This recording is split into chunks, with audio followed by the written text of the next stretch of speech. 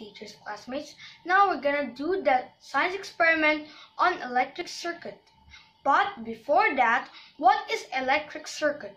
Electric circuit is an interconnected electrical components, which are power supply, conductor, and load. So here it is. Our power supply is battery, and our load is a bulb, and our conductor is a wire.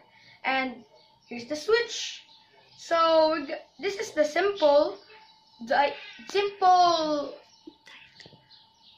diagram of the circuit.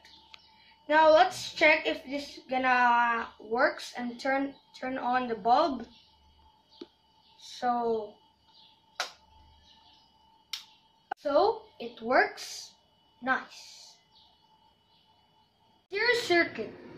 All parts of an electric circuit are connected from one after another. The connection of the bulbs. When one is broken up, no electrical flow will happen because the electrical circuit is open like this. When you turn on it, these three bulbs are on. But when you remove one of them, like this, all of the connection are turned off. But when you turn on it, when you turn back it again, when you return, like this, it automatically turn on these three. So that's the series circuit. Nice. Parallel circuit. The connection of the bulb has two wires attached to each other.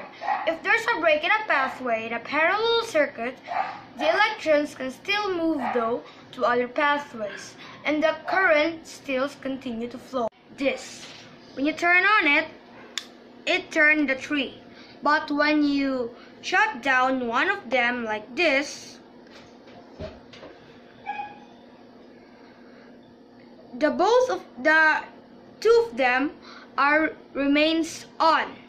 So that's the difference between the series circuit and the parallel circuit. Nice.